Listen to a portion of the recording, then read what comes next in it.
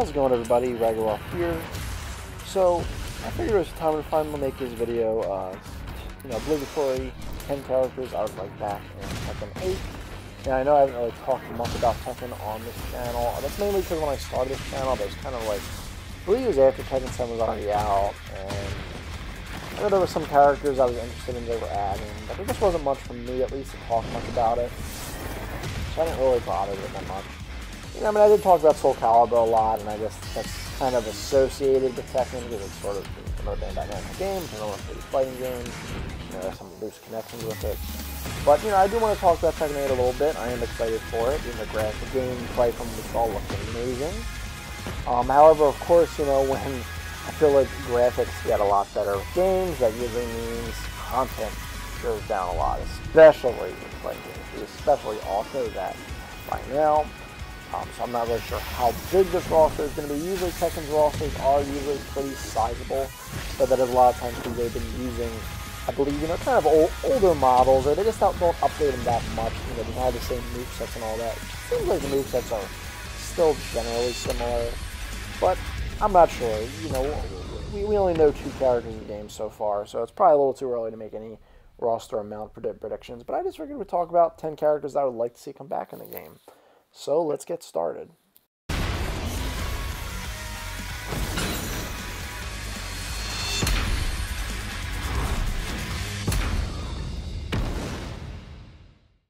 Number 10.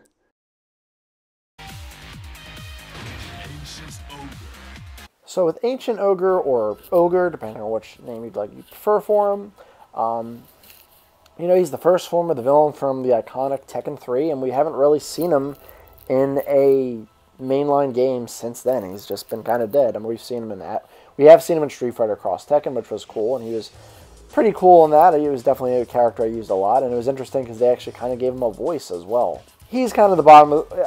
You'll find out why he's kind of at the bottom of this list, but I do like Ancient Ogre. I would love to see him in a new game.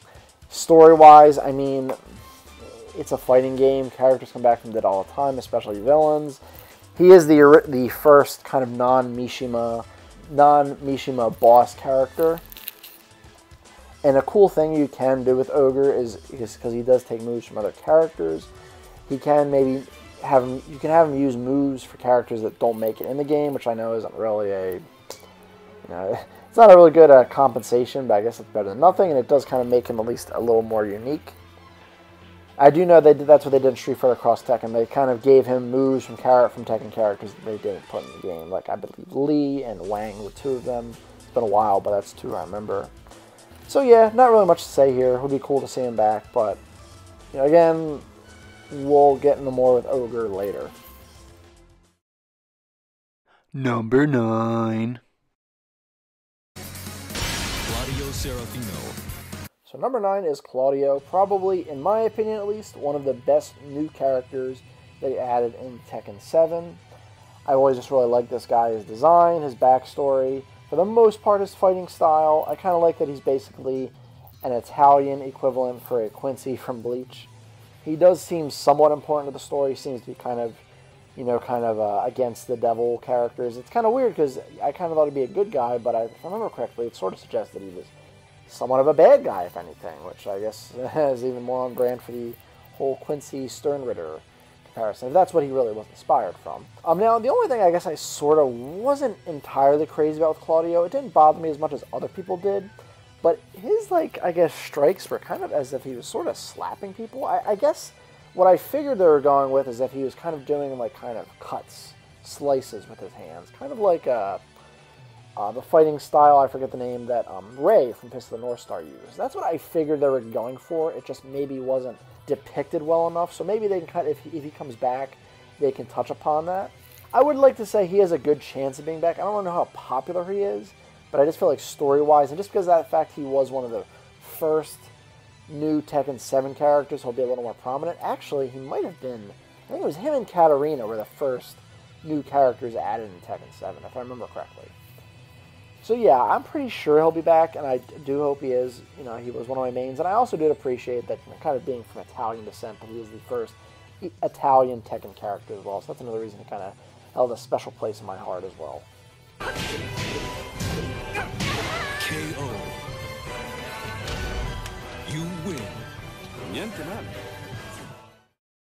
Number 8.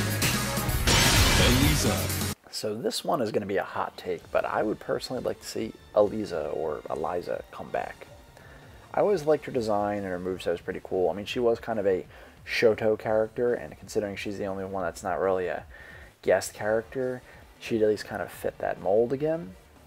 Assuming we're not getting Akuma and Geese back, of course. But it's really hard to say whether she'll be back or not, because it's like, I mean, she debuted in a free-to-play game and actually managed to come to a mainline game from that. Granted, she was a pre-order bonus character. I mean, she is pretty unique. You know, I also, I don't know, I kind of get a kick out of the whole narcoleptic vampire thing. I think that's funny. But yeah, I think she's a really cool character, and no, not just because of the hotness, though I'm not going to deny that, of course. Hopefully she comes back. We'll see. I mean, they do seem to prioritize a lot of the sexy female characters these days, but I know Lisa's in that weird kind of not a huge part of the story thing. But then again, what character is part of a big part of the story in Tekken that's not a Mishima these days? Number 7. Whoops, sorry, wrong Alex. So yeah, this Alex, the Raptor, the boxing Raptor Alex. I always really like this character, and I feel like he's hardly in any games. And and I really think it's silly that we get the Bears back all the time, but we can't get the boxing Raptor and Kangaroo back. Now, I know if any of them were to come back, Roger would probably be more likely. I've always just kind of, while I'm fine with either of them, I kind of just prefer Alex. I mean, I just think a boxing Raptor is a little cooler than a boxing Kangaroo. However, though, supposedly there's a thing where they're not allowed to have kangaroos in fighting games anymore or something like that. I forget what the reason is exactly. It was really stupid, whatever it was. But hey, I think a good fix for this was then, okay, just have Alex. I don't think there's any rules or laws or anything regarding a boxing Raptor being in the game. And I do appreciate that Tekken does kind of delve into its more just goofy aspects, but I don't understand why this is one thing that kind of gets ignored, is poor Alex. And he even made him a little bit more unique in Tag 2 by giving him some some biting moves, some biting throws and all that. So yeah, I don't know why. Why can't we just have this character back? I personally like him a lot more than Kuma and Panda. Number 6. Armor King. So I like King. I've always liked King.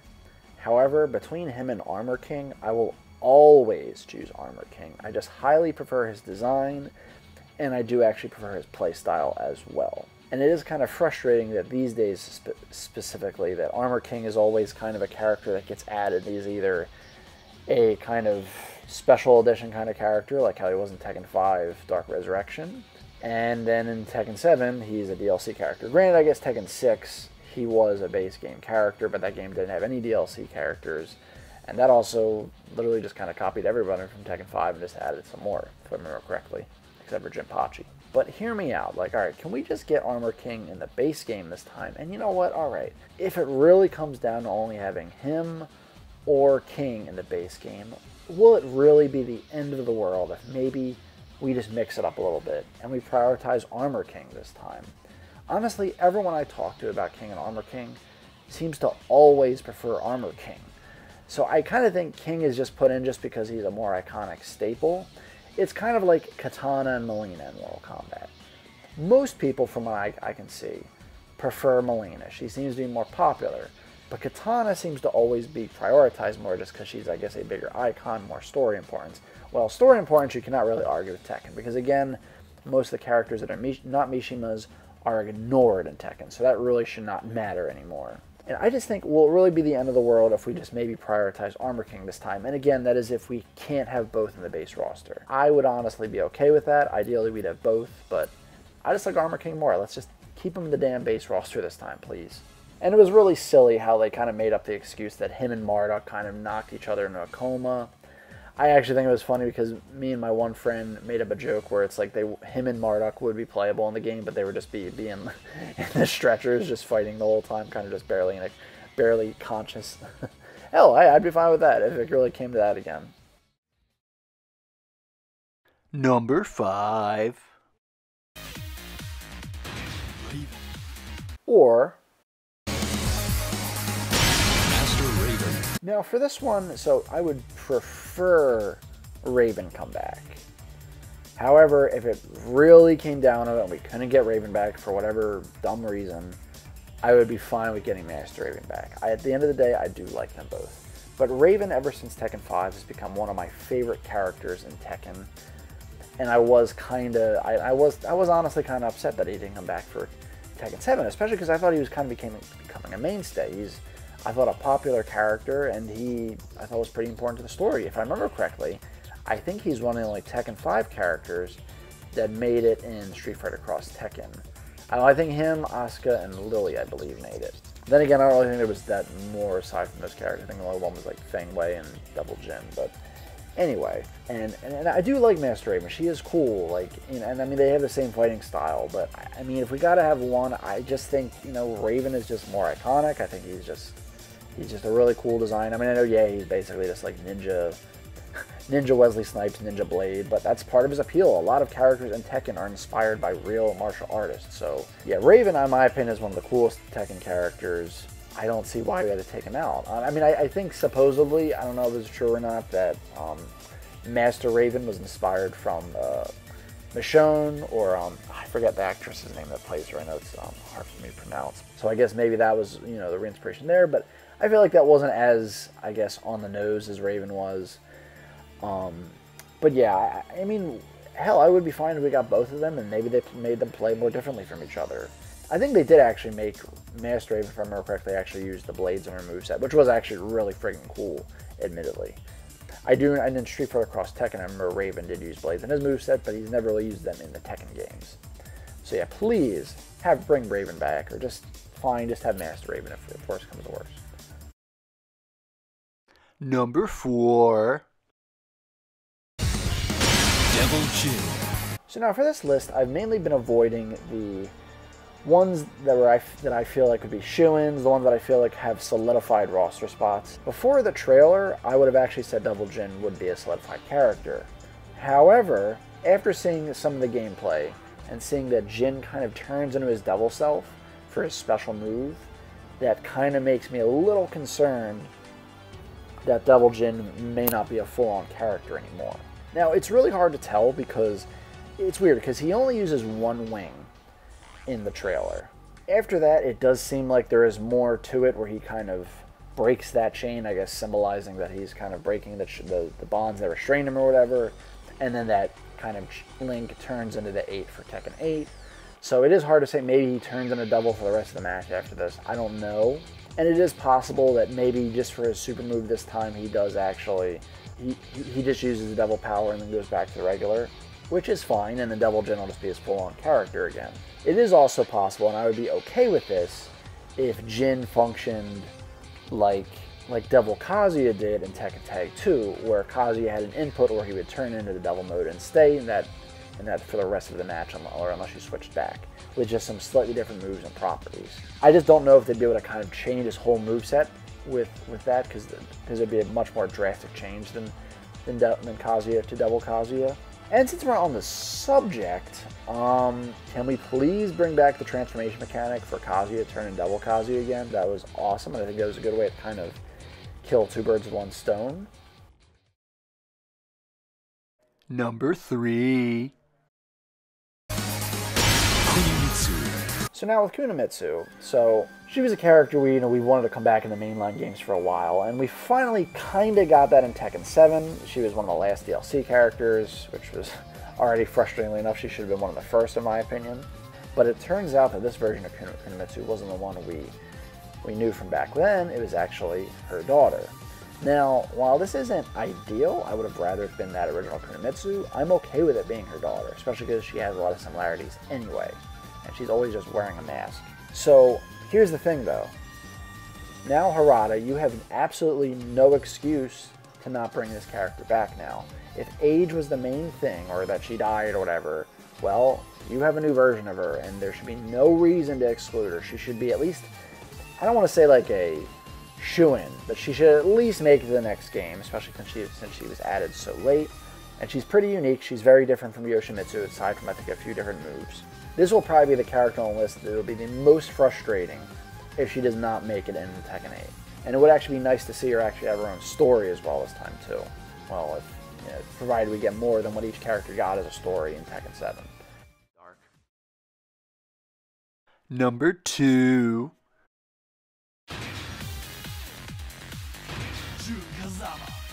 So like Kunimitsu, it's been a long time since we've seen Jun Kazama in a mainline Tekken game. Last time we saw her was Tag 2, and that's actually kind of the main reason she's on this list. Personally, I never really cared for her until Tekken Tag 2. I don't know what it was. I guess just her design, just her fighting style, just popped for me a lot more than she did before. She was always kind of, at least to me, she seemed kind of generic before. But I really fell in love with her in Tag 2, and I'm like, alright, maybe this means we'll actually, with a new drastic new design and all that, maybe we'll actually get to see her in a main line Tekken game. And I mean, hey, we were getting, I guess, Kazuya's mom in the game, so maybe we get Jin's mom, and that wound up not being the case. Now, I don't know, maybe with this more focused on Jin again, I guess, with Hayashi out of the picture, or so we think, maybe this means we could get Jun back. And her fate has always been kind of ambiguous. It's either did she die, or is she just missing, or something. We can never really get a straight answer there, and Harada never really gave us one. But I would really like to see Jun back. I know she does fight kind of similar to Asuka, but we have tons of those characters in the game. You can make her a bit more different. I don't care. I'm fine with that. As long as I keep the moveset generally similar, I guess. But yeah, please, for the love of God, bring Jun back. It would really be nice to just kind of see her back. And I'd like to say maybe that's why she wasn't a DLC character, because they want to save her to be a big part of the story for Tekken 8. And hey, she, I mean, how cool would it be to have her and Jin team up to fight Kazuya or something? Also, I don't know if this is going to help, but if any of you have seen Tekken Bloodlines, the recent Netflix animated Tekken show, she was a big, at least a somewhat big part of it due to the fact it was based on Tekken 3, and it shows her training Jin when he was a kid and all that. So I'd like to say this will kind of maybe, increase the demand for her to come back in the game as well, but I'm not entirely sure. Honorable mentions. Alright, so here's some honorable mentions. I kind of have a lot of them just because there's a lot of Tekken characters. Give me a break. Lydia, I kind of thought she was a cool character that, again, was kind of literally the last DLC character, so I feel like kind of the hype around her kind of wasn't much, and it would be nice to see her part of the story. Xiao Chang, don't have to say much with her, kind of she's another character. I kind of disliked her more than a replacement, and she's a character that kind of gets ignored again, so it would be nice to see her back. Unknown, I highly doubt she'll be in, especially if Jun's not in. Unknown seems to be a specifically tag exclusive character, but it's not going to stop me from wanting her.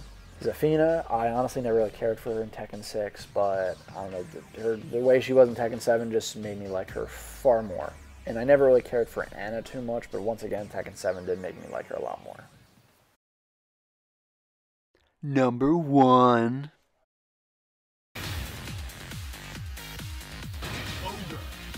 So yeah, this is kind of why Ancient Ogre was at the very bottom of the list. Not because I don't like him, but just because I like his transformation a lot more.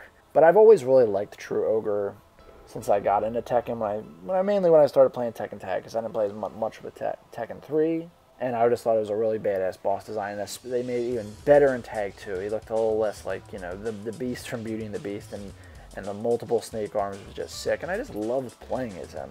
And I get it, he's a boss, and he died and all that, but damn, he was just, I don't know, Tekken Tag 2 just I think teased me with too much, honestly. But I don't know, see how you can't find a reason for him to come back somehow. And hell, maybe he'd be like he'd be the big boss. Maybe Jin, Kazuya, and maybe Jun could all team up to beat him. I actually think that'd be really cool. I don't really have much more to say here. It just kind of sucks that True Ogre has to be kind of stuck in the tag games. I mean, I guess the same thing you can say for Jinpachi as well, another character I do like. But I guess it's been so much longer for Ogre, and it would just be great to see him come back somehow. I don't think it's very likely, unfortunately, but hey, I could dream. This is just who I want, not exactly who I expect. So yeah, that's it for my list. I know it's probably a lot of hot takes. There are a lot of actually other characters I do like that I didn't put on this list, such as Dragunov, Lars, Aliza, Brian Fury. The only reason they weren't on this list was because I feel like their spots are a little bit more solidified, in all honesty. Because, I mean, hey, they survived, I guess, the Tekken 7, I'll call it the Tekken 7 Purge. But again, hey, I don't know. No one, I guess, is really safe, to be fair. But let me know what you guys think in the comments below. I'd like to hear some characters you'd like to see come back in the game, if you agree with my list or anything like that. I'd love to hear your thoughts in the comments below. Like the video if you like it, dislike if you dislike it. Definitely consider subscribing if you like this video and some of my others. It would really help the channel out a lot. But thank you so much for checking out this video, and as I always say, another time, another place, keep being awesome.